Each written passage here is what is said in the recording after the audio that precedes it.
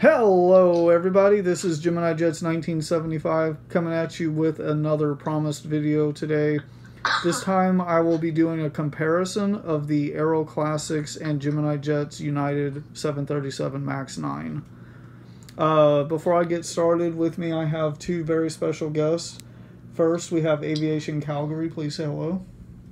Hello everyone. And then we have Aviation JXXX, please say hello. Hello everyone. Alright, so if you look at these two models, without me getting into any detail so far, they do look very similar, which is a good thing because you don't want one company completely overdoing the model and another one missing, you know, everything, all the details entirely. First of all, the model on your right is going to be the Gemini Jets model. The model on your left is the Aeroclassics model. One thing you can notice, first off, the Aeroclassics has the Wi-Fi dome, while the Gemini Jets does not. I have been told not all aircraft have the Wi-Fi dome.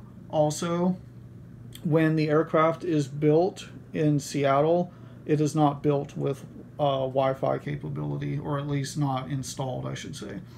So that's not necessarily a miss. It's just, you know, a detail. Now, one thing that you could consider a miss, okay, if you look at the Gemini Jets model on the right, the engines are a little bit of a light gray color. However, on the Aeroclassics model, the engines are white. So the engines are supposed to be white, so that is a little bit of a miss on the Gemini Jets side. The advanced winglets, okay, you could probably say the Gemini Jets version looks a little bit better because the bottom scimitar is pointed down just a little bit more than it is on the Aeroclassics. Another thing, if you look underneath, I'll zoom in just a little bit.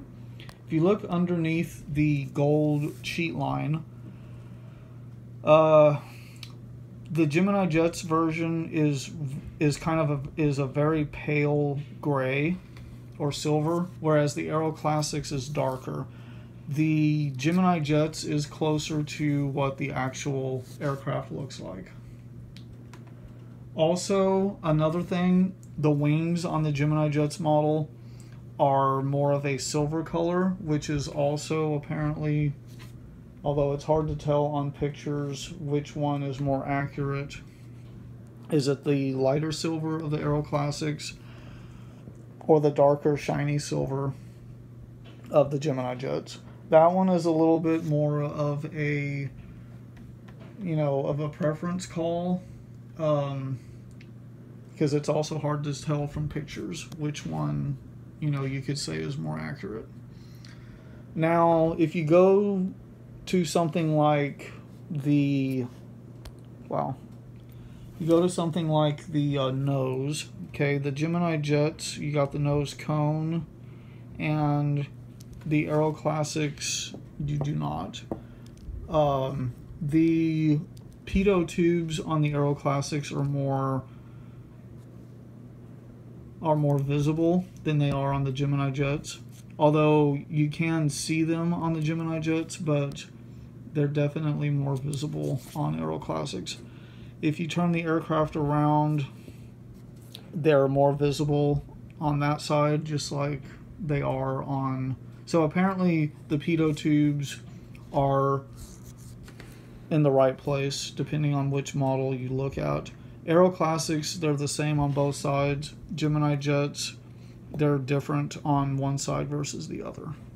That's definitely getting more nitpicky, but this is kind of a nitpicky type of a video. So now if you flip the aircraft over, okay, so on the Gemini Jets version, okay, you have all of this detail on the underside of the engines. You got the red stripes and all of the markings on the underside.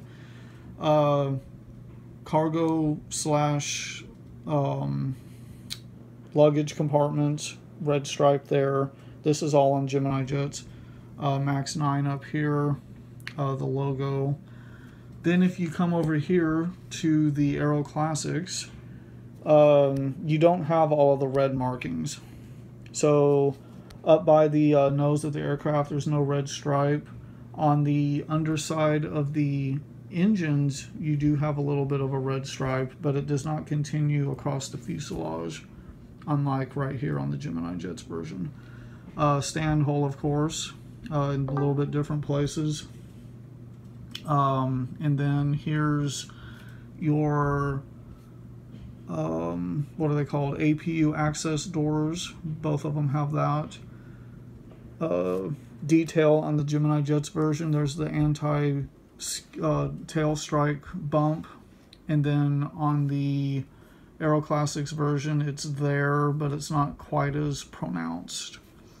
So overall, okay, overall I would have to say, oh, and then the landing gear, that's another thing that I need to talk about.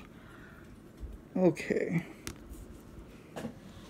Alright, as far as the landing gear, the Gemini Jets version is slightly higher off the ground. Plus, if you look, the engines do have a nice clearance. Not so much on the Aeroclassics. So if I have to give, you know, I would say that the Gemini Jets version does is definitely a little bit better than your Aeroclassics version. So that part, you know, if you like Aeroclassics better, that is cool. Everyone is entitled to their opinion. I believe in this video that the Gemini Jets version is just a little bit better